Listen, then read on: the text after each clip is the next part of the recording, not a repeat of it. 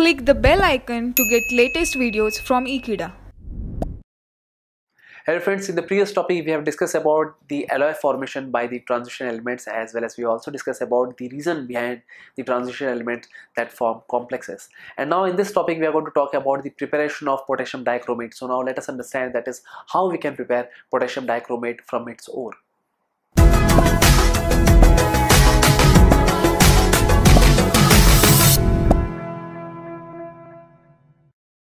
So friends, in this topic I am going to talk about the preparation of potassium dichromate, that is K2Cr2O7, from its ore. So there are various steps, that is what we can prepare the K2Cr2O7 from its ore. So starting with the first one, that is the number of steps, that is I am going to talk about. So starting about the first step, that is the step number 1 is concentration of the ore. So K2Cr2O7 is a compound that could be obtained from the chromite ore, and in this case the chromite ore is nothing but I am going to talk about is FeCr2O3. So this is the chromite ore, but this chromite ore, that is obviously we understand that is this ore is not pure one, and obviously it will consist of the other impurities also. So this ore is passed through a hydraulic classifier in which we can separate out the gangue, and this is what we can obtain, that is FeCr2O3.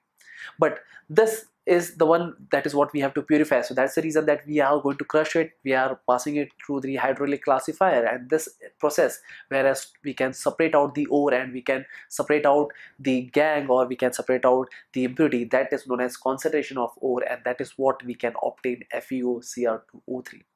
But this is the first step that I was talking about, and now let me talk about the next one. So the second step I'm going to talk about is conversion of chromite ore, that is into sodium chromate. So the chromite ore, that is what we have got because of the concentration of ore, that is FeCr2O3, that is nothing but a chromite ore.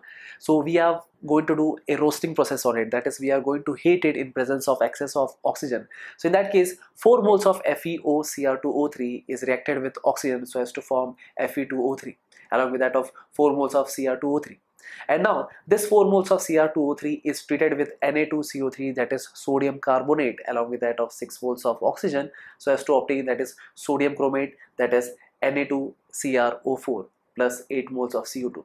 So this is a two-step reaction, that is what I have mentioned over here, and for that we have to mention the overall reaction. So for that we understand that is the overall thing, that is what we have is 4 moles of FeCr2O3 is going to react with 8 moles of Na2CO3, along with that of 7 moles of oxygen atom, 7 moles of oxygen molecule, so as to form, that is 2 moles of Fe2O3 as a byproduct, and this is the main required product, that is what we have, that is 8 moles of Na2CrO4 along with that of 8 moles of CO2. So since this is carbon dioxide, so therefore this one would get evolved in the form of gas, and this is what we have, that is Na2CrO4, which is yellow in color.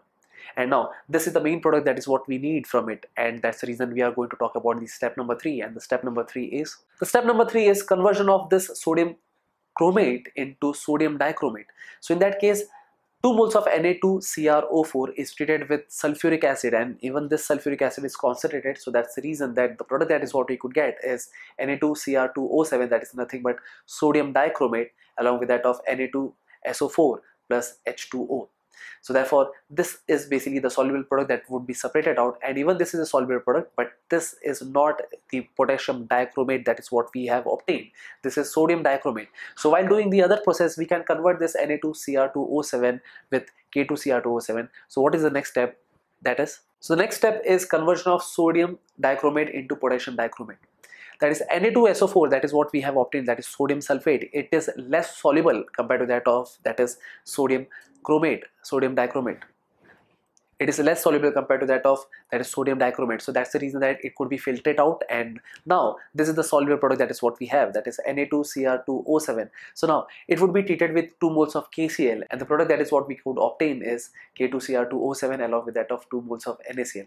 So this is the product, that is what we could get, and this is basically orange red crystal, that is what we could get, and this is how basically we can prepare K2Cr2O7. So therefore this was the method so as to obtain the K2Cr2O7 from its ore, and that's it. So thank you friends for watching this video. I hope you have understood that is how we can prepare K2Cr2O7 from its ore, and that's it.